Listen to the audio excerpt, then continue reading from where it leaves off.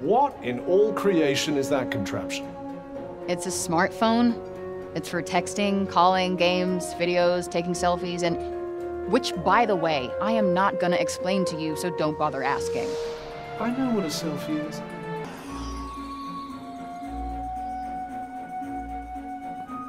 Whoa, what the was that?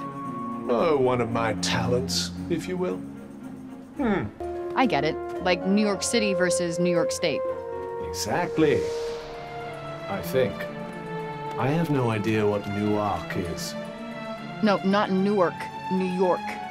Is there a difference? About a million. Straight. I'm somewhere that's not what I would call Earth.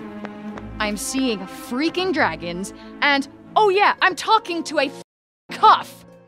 Did I just do that? Well, definitely with my assistance. I did not just do that. We did.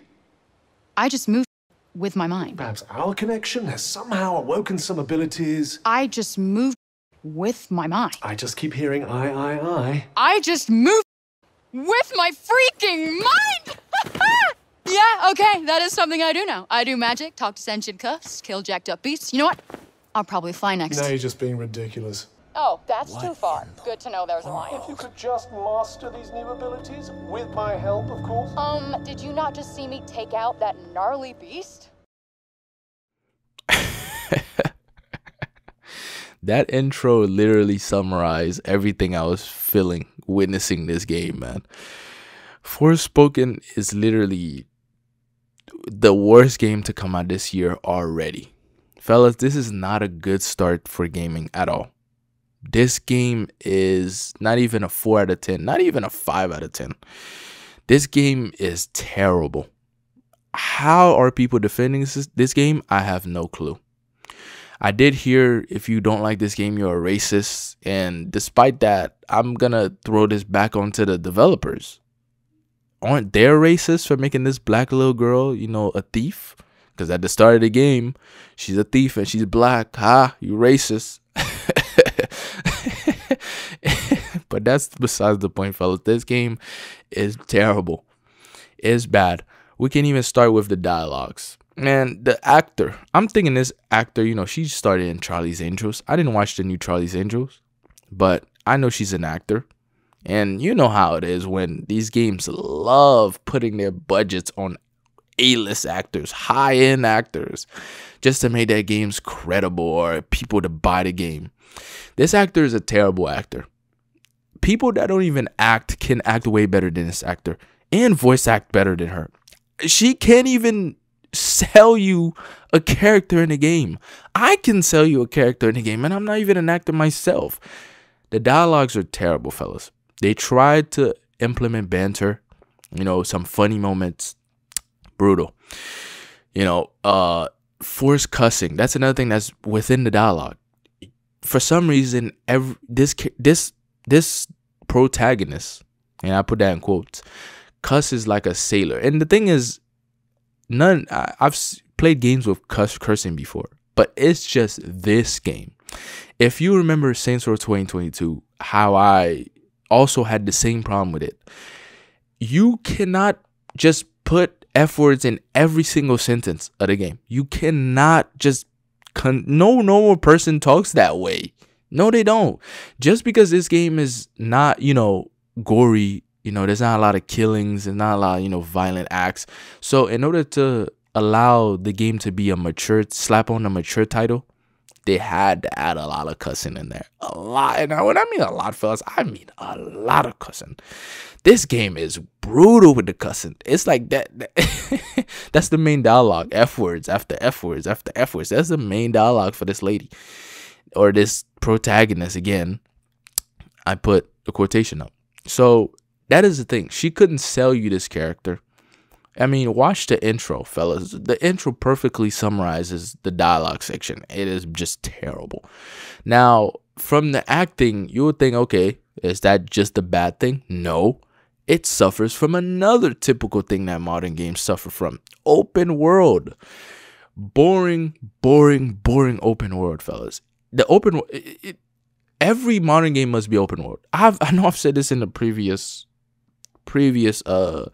video before. I've said this in a video before. But why does every modern game must be open world? Why? Let me know why. What's the hype about modern open world? Who is asking for open world? Because I know I ain't asking for every game to be open world. I don't mind open world. That's not what I'm saying. I don't say I hate open world. But why does every game have to be open world? Why must every game be so big? Not just open world, huge open worlds. Big. Look at Fallout 4. That's what Fallout 4 suffered from that one time it came out. Too big. Too big of an open world. There's such thing as a too big, fellas. Yes, there is. Especially if at least Fallout 4. I don't want to compare this game to Fallout 4, but at least Fallout 4 had texture and details into the world. This one is terrible. This one is boring, bland. You just run around. You see a couple of zombies here and there. You fight them. If there's a boss there, you fight them. It tries to be Elden Ring. It tries to be a good open world, but it's just bad, fellas. And I don't want to compare this to any of the good game open world games. I don't, because it doesn't even come close. That's what I'm saying. But my main problem is, why must every game be open world? Why?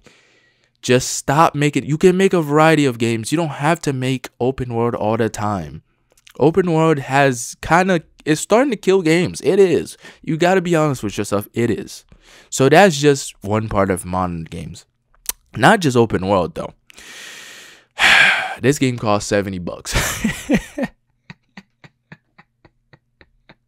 This game is $70, dude. And, fellas, this game is not worth it at all. If you thought this was worth it, no, it's not. I'm here to tell you it's not worth $70. Dude, that's another problem with modern games also. $70. $70? Really? Really? All the budget went to the acting, huh? And the massive open world. Nothing went, well, not the acting, the actor. Nothing went into the dialogues and the, plot of the story. Everything went straight into the open world and graphics. Even then, the graphics are terrible, bro. Graphics are not that good.